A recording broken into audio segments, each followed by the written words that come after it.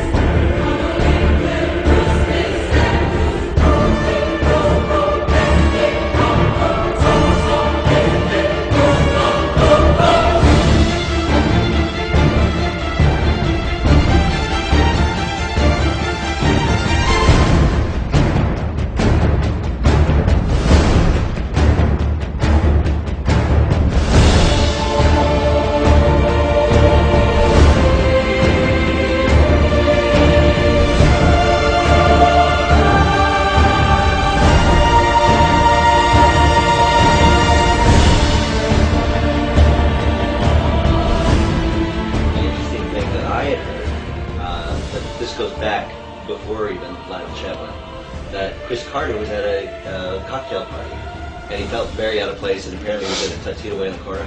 And the psychic came over to him and said, whatever you're working on is going to make you a ton of money. And that was just before he did the X-Files. Well, that psychic I talked to, I go, what were you doing at the Hollywood party? She goes, I was hired by the CIA to go to parties and then just go home and email what I talked about. So the CIA has been tracking Hollywood parties since the 80s in order to determine, because, you know, Hollywood films are a... They set the agenda. They set a foreign policy, sort of. I mean, it's a projection. It's America's dominance. They admit a lot of it's Hollywood. Right. And so they want to make sure that all the producers and the writers, that nobody's thinking anything so radical or doing a movie that will completely undermine their foreign policy plans.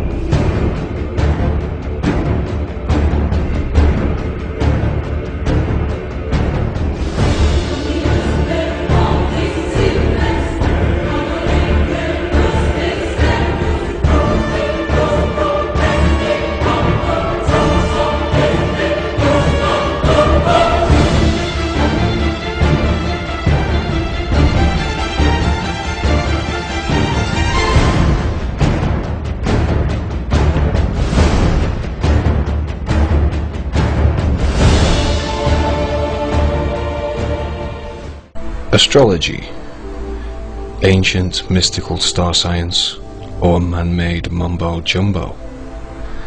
Love it or loathe it, astrology has been around for thousands of years. Here's an Egyptian depiction of the night sky.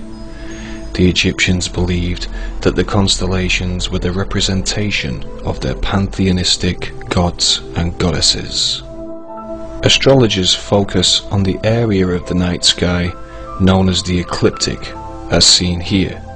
The ecliptic is the apparent path of the sun as seen from the Earth. Divided into the 12 major constellations that make up the ecliptic, astrologers follow the celestial bodies as they travel through it. From the ecliptic is derived the zodiac that we know today. The Egyptians believed that the heavens were imbued with the magical and mystical properties of their gods and goddesses, and they believed that they could channel their energies by reflecting the constellations in their architecture on the ground below. An example is the layout of the pyramids at Giza, which the Egyptians built to reflect the celestial grouping known as Orion's belt. It's an ancient hermetic principle called as above, so below. Astrology today has been largely relegated to the ranks of superstition, with many people glancing at their horoscopes for fun. But tabloid astrology merely focuses on the position of the sun through the ecliptic. In-depth astrology considers the influence of all the solar system's celestial bodies, following the positions of the Sun, Saturn, and even Pluto. As the celestial bodies travel through the ecliptic, the apparent path they trace as seen from the Earth, astrologers believe they form influential aspects to each other. This in-depth astrology is used in occult circles, such as secret societies, like the Order of the Golden Dawn, with its complex occult symbolism. The Freemasons, whose members have included America's first president, George Washington, use astrology in their symbolic art. Here we see a Freemasonic tracing board whose royal arch can be seen adorned with the signs of the zodiac. On the Freemasonic apron, the all-seeing eye of Horus, an Egyptian symbol. At the George Washington Masonic Monument, we see a giant compass and square depicted.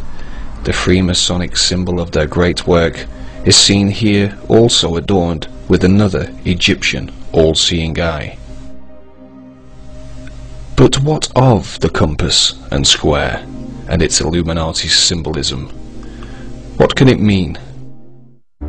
In the Divine Pymander is revealed the Hermetic maxim, as above, so below, as pictured by this tarot card of a magician with one hand up and the other hand down. As above, so below. And what that means is that in esoteric thought, in everything that is above is reflected down below. And that everything that is down here has a supernal, macrocosmic, if you will, origin. And that's one of the essential concepts in the occult. As above, so below is repeatedly symbolized in esoteric art and a variety of symbols, the most basic of which is a triangle pointing upward or above. This is accompanied by a second triangle pointing downward, below. When combined, they form a hexagram, commonly recognized as the Star of David, one of the most dominant symbols in the occult. Removing the base of the triangles, one can see the outline for the square and compass of Freemasonry.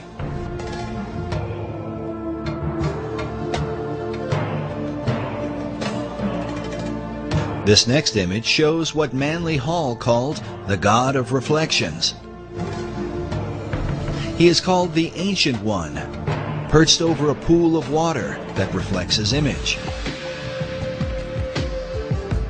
Notice also how the placement of his arms and the crown upon his head form two triangles like a Star of David, while on his chest is a Maltese cross positioned upward and then reflected again down below. Esoterics believe this same principle of reflection can be found in nature, with bodies of water providing a mirror as a picture of the Hermetic maxim. With this in mind, consider the placement of the reflecting pools in our nation's capital. Before the Washington Monument, the U.S. Capitol, the Lincoln Memorial, and the Supreme Court. From the symbolic compass and square, with its Egyptian all-seeing eye and as above, so below references, and the royal arch adorned with astrological symbolism, can we conclude that the Illuminati and their so-called great work is to mimic their ancient Egyptian masters? As above, so below. All those individuals that were involved in any type of architecture to the ancients, that philosophy, that dictum, especially in Freemasonry, was as above, so below. What you have in the heavens should reflect, at a certain period of time, that which is on the earth. Federal triangle was basically reflected from the stars. Washington, D.C. was built according to Hermetic principles, as above, so below. It was laid out to reflect what was going on in the stars, where you had a right-angled triangle surrounding the constellation of Virgo. The right-angled triangle surrounding Virgo is partly reflected in the layout of Federal Triangle. The White House, Washington Monument, and Capitol Building were designed in a right triangle, according to a star pattern above, where three stars surround the constellation Virgo, forming a stellar triangle. With this in mind, consider the following. On September the 11th, 2001, during the incident involving the Twin Towers, there was, above, an important astrological alignment between two of the most astrologically powerful celestial bodies, Saturn and Pluto. They formed an important aspect to each other, a highly destructive one, an opposition.